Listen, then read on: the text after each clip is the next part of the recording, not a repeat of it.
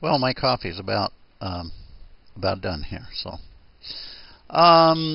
okay, we're going to talk about IO-stat now. Let's go back to IO-stat. IO-stat. And likewise, you can run that in a more continuous mode, IO-stat 30. And this will basically tell you about your disk access. And I think there's a lot of other options as well, but this will update your disk access every so often, and it basically tells you the number of blocks you're reading per second by your disk device, and the number of blocks you're writing per second by your disk device, and there we see that we're on one disk. We seem to be writing an awful lot of blocks per second. I think that's because I'm trying to capture that. I'm doing a screen capture video, and all this video stuff is going down on my disk. So clearly, you know, I'm doing a lot of disk access, and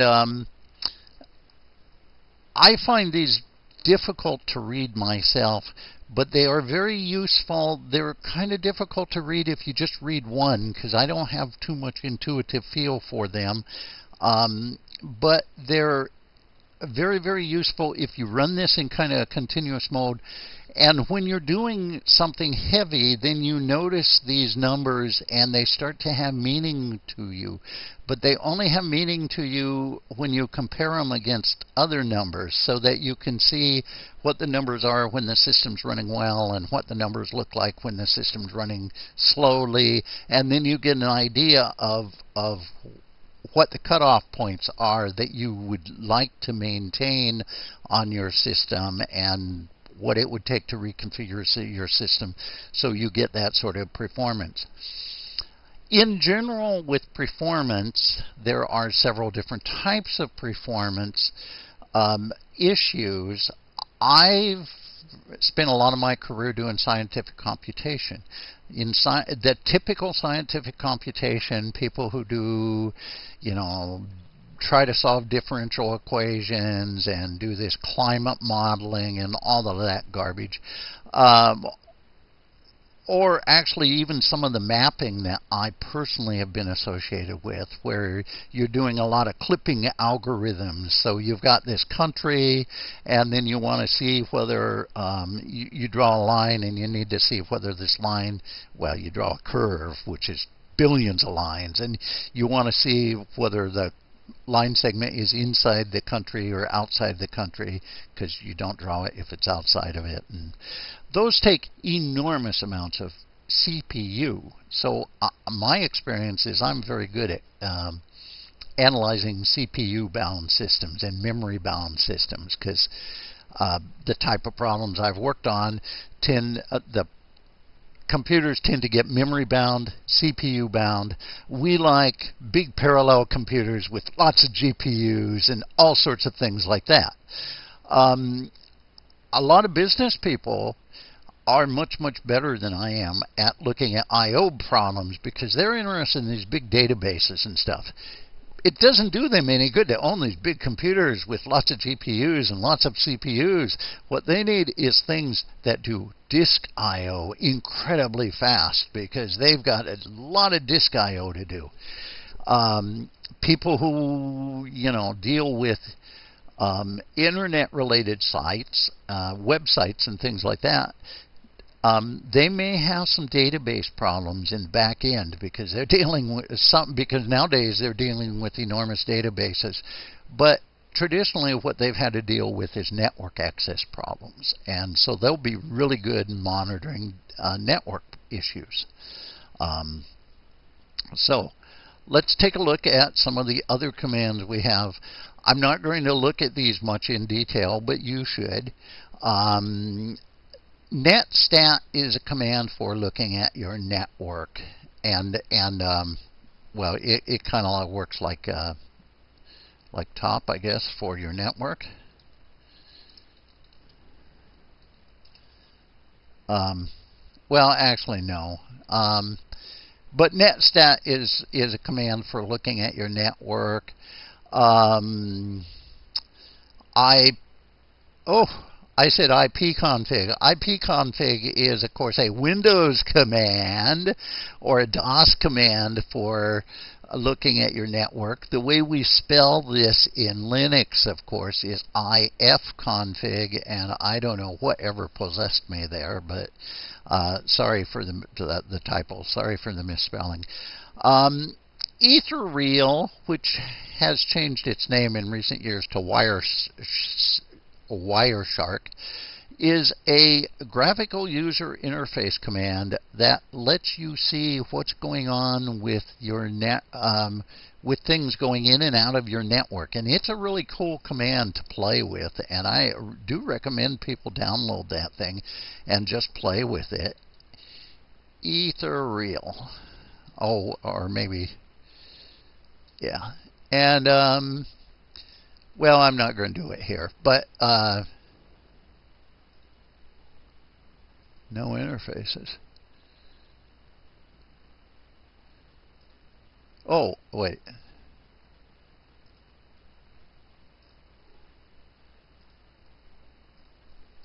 I'm not going to worry about it right now. However, it's a fun command to use to, I see. What I typed was commands to get me help here. It's a fun command, and it will show you every packet going in and out of your network, and basically what goes in, or every packet that goes in and out of your network card. And basically, it's a cool command because you can see a lot of stuff, and you can. If your network card is set up so that it shares information with some other computer, like your networking topology is a bus instead of instead of all going into a smart switch, then you can actually see the IP packets that are meant for other people, and you can see everything that they're doing, so that so that you can see their passwords, you can see anything they do, you can see their bank accounts. Well, unless they're using SSH encryption or SSL encryption or something like that. But you'd be amazed what you can see. And so it's enlightening just from the fact of knowing what people can see and can't see. You should run the Etherreal sometime. TCP dump is a lot like SAR is for general monitoring. TCP dump is kind of the mother of all the monitoring commands. The truth is, Etherreal, all it does is it takes all the information that TCP dump gives you, and TCP dump is a command line, and Etherreal puts that into a nice little GUI for you. But basically, all Etherreal is doing is giving you a nice user interface to TCP dump. InMap you should have used in Lab 9. InMap tells you what network ports are open, and one of the things you really should do is always use InMap to look at your own computers. Look at them from both inside your computer, and if you get a chance, go outside of your computer and InMap back into your computer so you can see exactly what ports you have open and what services are open, so that you do not have a service that you don't know about that happens to be open, because that represents a place where a system cracker can break into your computer, and that's kind of bad. Ping is for testing network connectivity. It's a very useful command. I use that all the time. And then there's commands like etherape and netdrift, which I'll let you read about. Truth is, they're not installed on a lot of machines, and that's okay. And those are all really topics for next term, the class on Linux networking. So we're not going to go into those at all. Likewise, there's a lot of wireless commands that you can use for monitoring such things as wavemon and Kismet. Kismet is very, very popular because it will let you do packet sniffing like you would with Etherreel, only in the case of Kismet, you're doing packet sniffing on wireless devices. So in other words, what you're doing is, you're going into a coffee shop. Well, no. What you shouldn't do is you're going into a coffee shop and you're reading everybody's mail as it comes across, comes through the air going to their computers. Believe me, that's trivial to do and widely done. And keep that in mind when you do use your wireless. Keep in mind when you use your wireless that anybody can see stuff. And keep in mind that that's why encryption is really, really important. On the other hand, I don't use that as an excuse to close down my wireless I'm not a big fan of using closed wireless. I like to let people use my wireless. I like to let people use my resources, because if I'm not using them, somebody else might use them. It's just that you have to make sure your own equipment is tight so that people don't invade you where they shouldn't. Okay, which brings up computer security as a general issue. The book talks a little bit about computer security. That's a huge, huge topic. You can't talk too much about computer security. The only things that I would say about computer security is that a lot of people who are big on computer security are big because they want to control people. They want to run people's lives. They want to control people. They run these tight systems with the idea that they're secure. Often these tight systems are less secure than less quote-unquote secure systems, because they give people good reasons to break the rules. If somebody needs to break the rules to get their job done, they will. And you can't really blame them for it. So I think it's very important that one right-sizes security. If you're running in the CIA or a military organization, you have to operate on a need-to-know basis.